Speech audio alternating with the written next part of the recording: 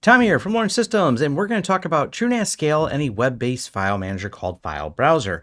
This solves a couple problems. One, transferring files over SMB over any high latency connection like a VPN can be a little bit slow. I've got a video where I dive into some of the details of that.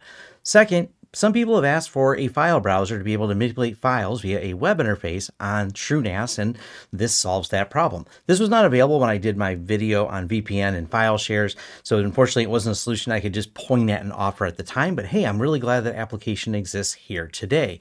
Now, a couple of things that are going to be out of scope in this video is one, setting up the permissions, because I have a separate video that dives into how to set up application permissions, which I happen to have demoed the same software with to get it set up. So pretty easy to follow all the app permissions for setup.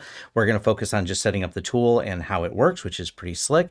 And second, I'm not going to cover reverse proxy, but I will leave you with a little bit of a warning. Before you expose this or really any file sharing service to the internet, please make sure you understand the risks that are associated with it. I always make sure things are behind a VPN unless absolutely some reason not to put them behind a VPN, because there's always some risk that a project may have a flaw and the data that you wanted to share with maybe a select individual or small group of people could be exposed to everyone, whether by accident or flaw found in the system. So always really consider the risk. But yes, this can be paired with the reverse proxy, something like a Cloudflare tunnel or a reverse proxy like HA proxy or any other number of reverse proxy projects. Nonetheless, that's all I have to say as far as warning. Let's go ahead and get started with this tutorial on how to set this up. All right, we're running the latest version of TrueNAS Scale 22.12.3.2, and we're going to go over here to our datasets. I have a app config dataset and then nested underneath the Filebrowser dataset. For each different app that needs to have some configuration storage, as in the configuration of the app itself, I like to create a sub dataset under my app config so I know that this is where that data is stored in case I'd like to back it up or restore any version of the app. If you don't set this up and you put several users, for example, in Filebrowser, and you have to reset it, well, you'll have to reset up those users. So this is just a preference I have to make it simpler in case I have to reinstall or roll back to a previous version, because you can snapshot any individual data set once you have it all set up or back it up. Now we're going to go over here to the apps. But before we do, we will point out we have Share Demo and Share Demo 2. I have one extra nested data set here. These are the ones we're going to use for the demo. They've already been created. So let's go over here to our apps, available applications, type the word file, and the current version is 2.32.01.06. Go ahead and click install. Application name Filebrowser, that's fine. Version, we're just going ahead and install the latest version. It doesn't have any previous ones. Environment variables, we're not going to change any of those. User ID, that's fine. Web port, optional if you want. Certificate, we're just going to go ahead and use the FreeNAS default certificate. You can choose if you have more certificates, they may be in the list here. But if you're going to use a reverse proxy, whichever cert you want to use, then it'll be passed on to the reverse proxy. Just something to consider there, whether or not you'll run into any problems with it having a self-signed cert or if you want a cert on there. And now we get to the Filebrowser config storage. Host path, this is what I'm going to choose instead of the IX Systems default. Mount, APOC, configs, Filebrowser. This is where it's going to store that configuration for the Filebrowser right there.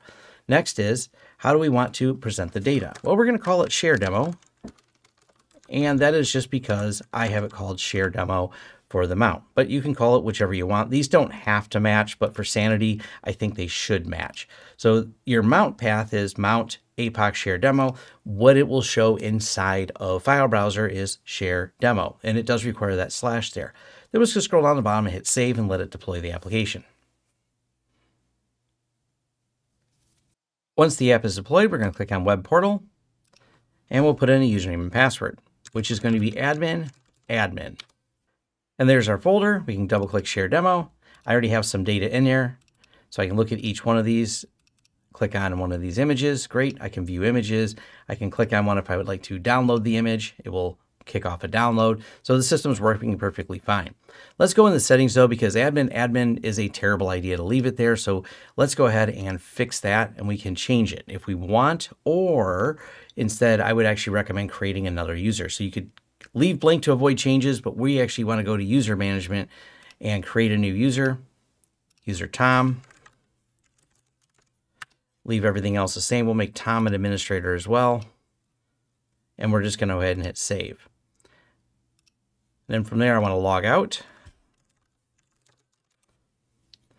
Then we go back over to settings, user management. Now it doesn't have that I found a way to delete the admin, but you can still change the admin password, make it really long, or even take away the admin privileges for this particular user. That way, that's one less thing for people to guess, kind of a security step here.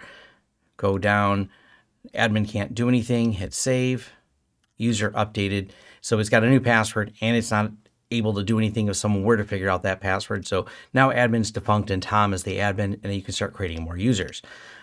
Over here, I will say, let's go ahead and switch it to dark mode and we'll update. Settings updated. Now it looks a little better in dark mode.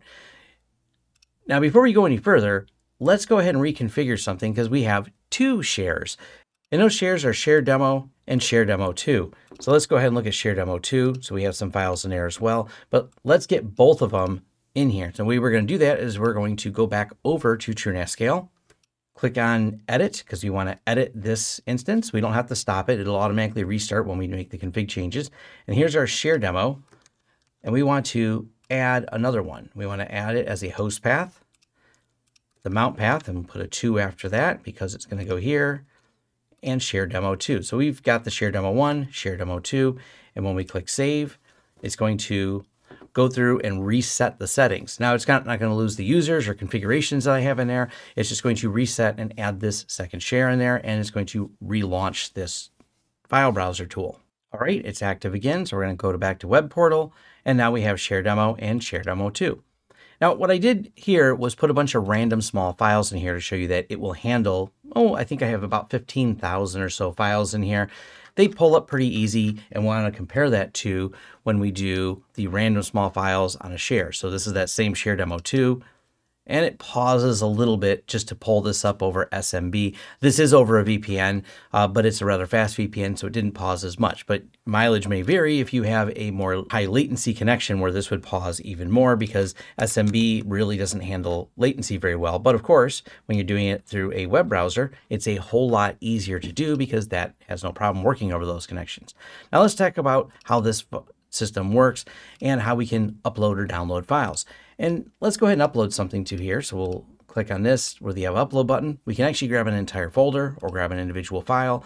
And I got a couple of voicemails, and I'll hold down and grab 2 of them, hit open, and I can now upload those voicemails right to here. What if I wanted to download again?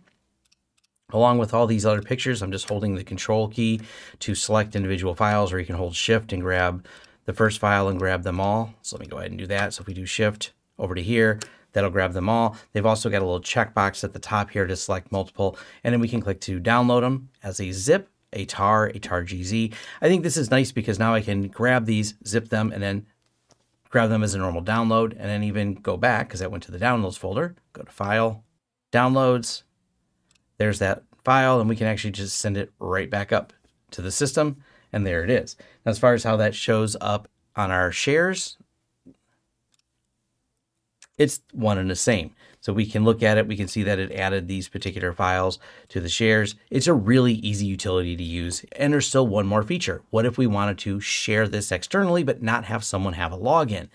This is where if you're using this over reverse proxy, you want to share something out in the public internet, it has an option for that. You can set the share duration to, let's say you have 2 hours or seconds, minutes, days, however you'd like, but we'll leave it at hours. Optional password. And then we can click share, and then we can go ahead and click copy to that link. And we can even create more shares and go on from there. Now to see the shares, we're going to go ahead and close this one. We're going to go here, settings, share management, and you can see the shares. Now when it did this, and we can recopy it to the clipboard, and we can show you the share it creates. I did have this set up with a certificate using the cert that's for TrueNAS. The port number, share, and it just adds a random file. Now, of course, if you have a reverse proxy, this would be with whatever the fully qualified domain you have at the end of it. But that's all you have to do to get this working, HTTPS and that. And now you can share this document until it goes away, or until we do this, we delete it before the time expires, and it leaves this little message of it feels lonely here. Now, if we come over here to the global settings, there are a few more things that you can do, such as running very specific commands, setting scope. They have this all listed out in their documentation, including different authentication managements, custom branding, and other command line interface options you can do, special commands, and configurations. As always, leave your thoughts and comments down below. Head over to my forums for a more in-depth discussion on this or other topics, and like and subscribe if you want to see more content from this channel, or reach out to us at lawrencesystems.com if you'd like to hire us for some consulting around TrueNAS and other things we talk about on this channel, and thank you.